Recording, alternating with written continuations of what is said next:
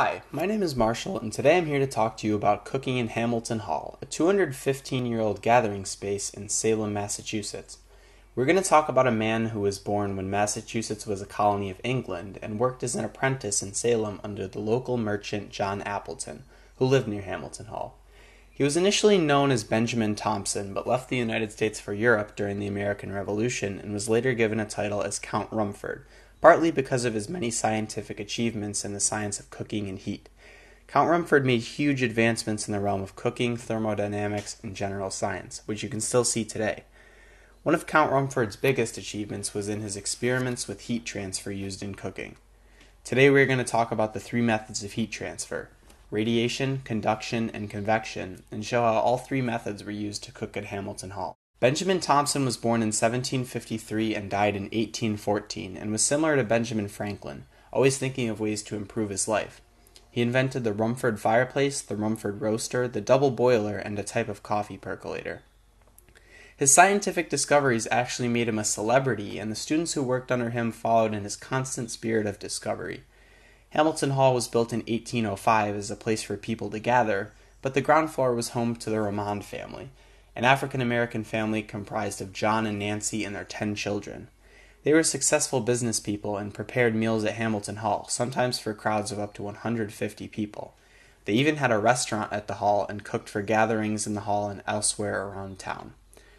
Cooking for 150 might sound daunting compared to the usual sub-10-person Thanksgiving dinners you're used to, but having 3 different cooking methods in the kitchen at the hall made it possible, along with the hard work of the Ramond family. The first method of cooking available to Hamilton Hall was a beehive oven. Beehive ovens have been around for centuries, and Hamilton Hall has 2 of them, one large in the main kitchen and another small one in the little kitchen. They have the same size door, but one has a much larger space inside to cook more food. Beehive ovens were essential in a kitchen that cooked and baked for so many people like this in Hamilton Hall. This is because they were incredibly versatile. Traditionally in a bakery, the fire would be started in the oven early in the morning, and once bricks in the oven were ripping hot, the fire would be put out, but the bricks would retain heat for hours afterwards and the baking process could begin.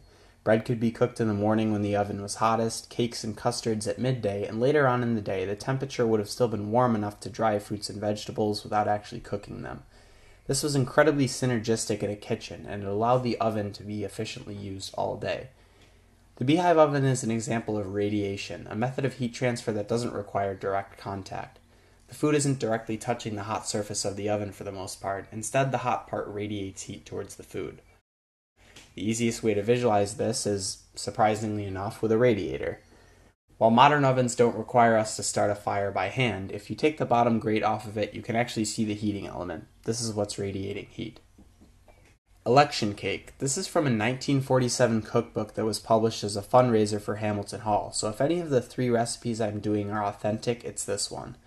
Traditionally, election cake would be eaten every presidential or government election as a way for housewives to contribute through baking since they weren't able to vote.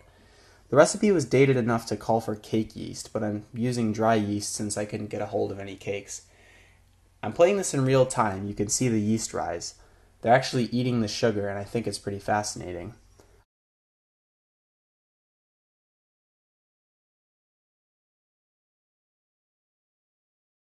I'm also going to scald the milk and butter together. I've seen differing opinions on whether this is important, especially with the current pasteurization process which kills off bacteria, but the most important thing scalding milk does is it denatures the whey proteins in the milk. When you have fewer of these whey proteins, you can form longer groups of gluten strands that contribute to a chewier texture. This gives any cake or bread the ability to hold more air. Here's our fully bloomed yeast. You don't want to directly add the scalded milk to it because the high temperatures will kill the yeast, but if you let it sit on your counter for a little bit, it will be warm and you'll be totally fine. In other words, you want the milk to be warm enough to activate the yeast, but not so hot it will kill it. I'm adding 2 cups of sugar and 1 cup of cold milk. The cold milk is further going to regulate that temperature. And after that, just a pinch of salt. I've heard people say that salt kills yeast, but in a quantity this small, it's not going to be an issue. It's actually going to regulate the yeast so it doesn't over-rise. After that, we can add our scalding milk and butter and then fix this up. Next, we're going to add 3 eggs in a bowl. As I'll mention later, eggs act as an emulsifier in cakes and breads, which allows fats and waters to stay together and contributes to more final moisture in the product. We're using bread flour for this too. Initially I was skeptical because the fluffy texture of cakes depends on low gluten content products like cake flour, but the higher gluten content here will allow it to retain more air bubbles, and that's what they would have been doing at the time. In other words, using cake flour is important when you're baking without yeast, but when you're baking with yeast, bread flour could actually be better for cakes. Our tastes for cakes have definitely changed. Our spice choices here are cinnamon and nutmeg. The original recipe called for mace, but I couldn't get my hands on any, and I doubt you'll be able to. And since mace is simply the outside of the nutmeg seed, it'll have a similar flavor.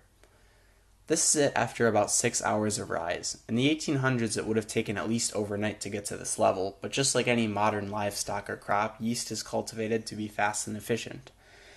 We're going to transfer this into 2 bread pans now with a towel on top. I was safe in assuming that bread pans are the same 9x5 size they were in 1947, otherwise this could have risen to a disastrous level. Don't try making it in an 8x4 bread pan.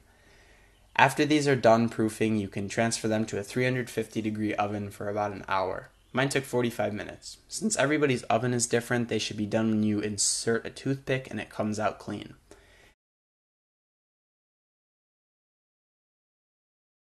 And the selection cake was interesting.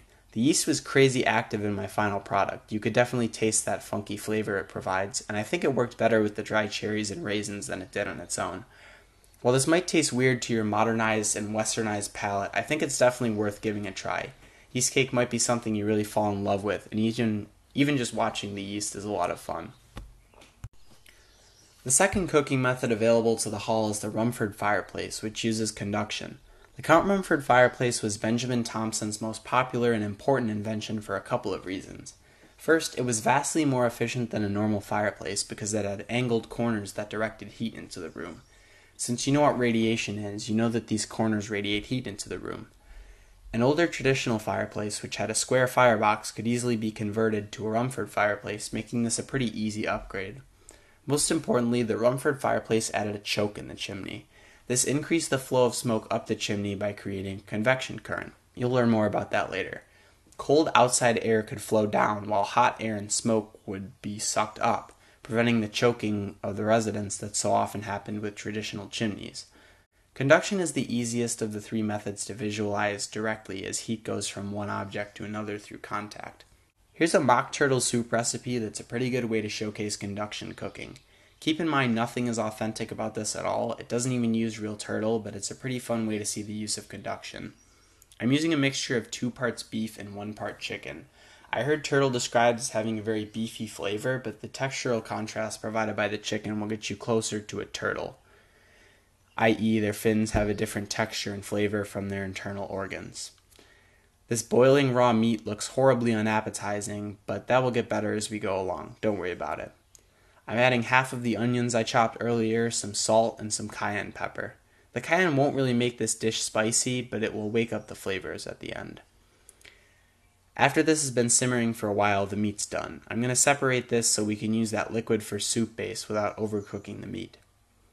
I'm making a roux now. Traditionally you do this just by adding some flour to melted butter and stirring until it's brown, but I found that by adding it to the onions, because of their moisture, it's a lot harder to burn this. Normally when you make a roux it can be difficult and you'll burn a couple before you get it right, but this I got right on the first try. After that, some Worcestershire sauce, and after that, tomato paste.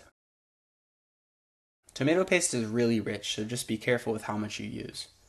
For our final assembly, I'll add some hard-boiled eggs. And finally, putting the meat back in. So here's your final project. I give this a 5 out of 10. Overall, it wasn't incredible, but I had no trouble finishing it at all, so I'll put it right in the middle. The final cooking method in Hamilton Hall is the Rumford roaster, and it is the most complicated but interesting part of the hall in my opinion.